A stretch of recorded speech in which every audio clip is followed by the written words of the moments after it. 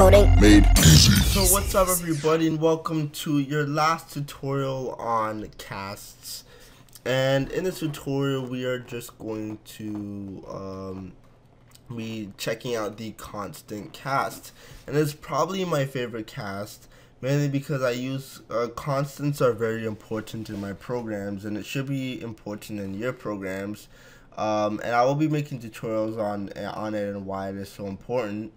And what it does is it kind of like manipulates or alters the constness, if that is a word, of your actual variable. And what I'm going to be doing is just creating a short example. So I'm going to say display message, and I'm just going to be putting a char pointer to and we'll just call it message. So we won't pass a string. I'll just remove this, and we're just gonna say stdc out message and std end out. So if we have a constant char to a pointer and we call this message and we set it to CodingMadeEasy, now if we were to say display message and we pass a message,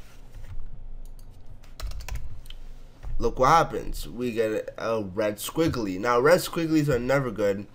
And if we go under here, it says argument of type constant char is incompatible with a parameter type char. So let's try a few things. So let's try to do a type conversion to char. And that may work. So if we run this program doing Control F5, yeah, that works. But it's not always going to be the case like that, and it is not the type safe way to do it. So if we do constant char,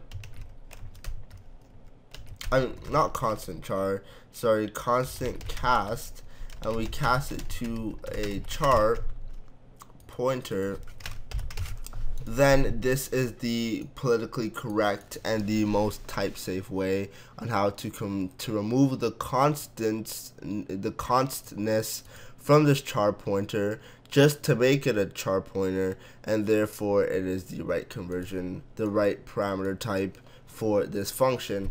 And when we run this using Control F5, we get Coding Made Easy. So that's it for this short tutorial. I hope you enjoyed this. Thanks for watching. Don't forget to comment, rate, and subscribe, and bye for now.